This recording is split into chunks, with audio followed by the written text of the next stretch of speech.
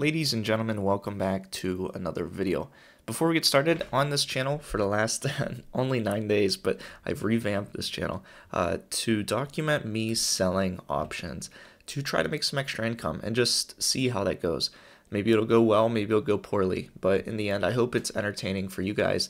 And if it goes well, maybe motivational for you to check out too, if you're interested. And if you aren't interested, please consider subscribing. That way you don't miss any videos in the future. And today we're going to talk about a new stock that I'm going to try selling the wheel strategy on. We're going to do a little quick math and just see how much I can make, at least in this week, this upcoming week. In the last video, I completely ignored this stock, and actually I didn't fill in my spreadsheet that I use right here. I don't know what I was doing. I think I was sipping too much rum and coke, but I didn't fill this in with the latest puts and calls that I sold on Friday, so I apologize for that. So if you watch Friday's video where I talked about SoFi specifically, I didn't really go into what more occurred on Friday. But so far, for the month of November, I've made with capital appreciation because we sold some wheel on the SPY that got some capital appreciation, and also Robinhood, which both of these could have been substantially more, but that's just how it goes. $988 so far this month, which is wild. But if you look at the spreadsheet, and this is the spreadsheet that I threw together that I use to just keep track of puts and calls that I sell and like how much premium I've gained from this, just to hold myself accountable. This line right here, 185, is a new stock, and it's Pinterest. And you might be wondering, how did I find Pinterest? What made me interested in selling a put on Pinterest? And this is another scenario where I actually sold a put basically in the money to acquire those shares and to start selling the wheel strategy on. I did the same thing last week with Robinhood, and that turned out well, and I might continue to do that with Robinhood. But I also saw that Pinterest took a steep dive and sold a put on it as well.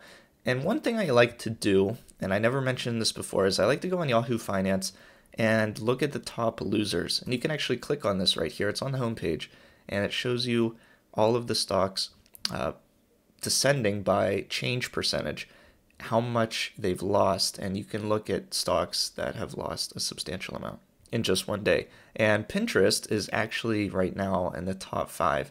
And the reason being, I looked into one of their articles, and we can look at it real quick here.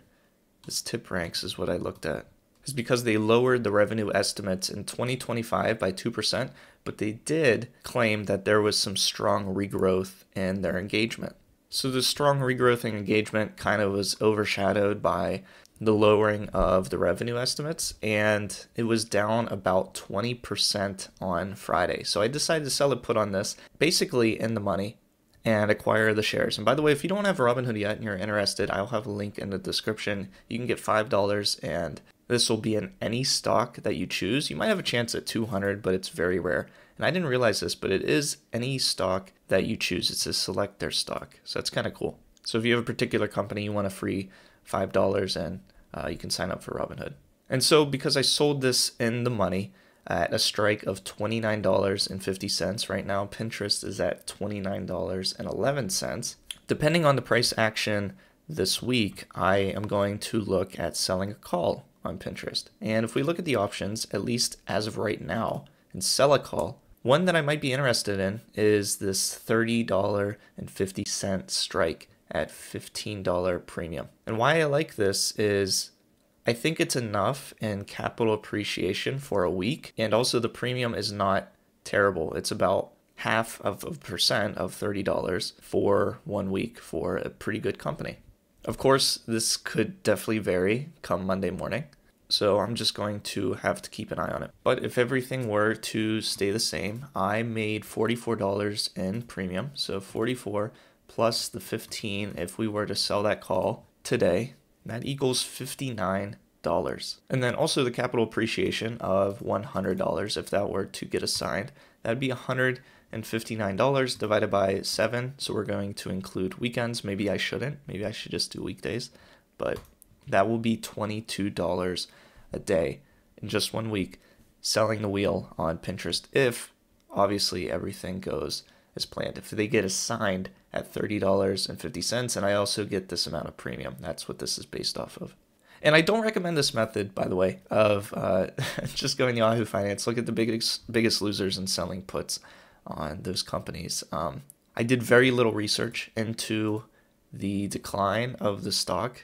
So if for some reason you're taking anything that I put out here as advice, which I hope you don't, just, I guess, be more careful when you do this.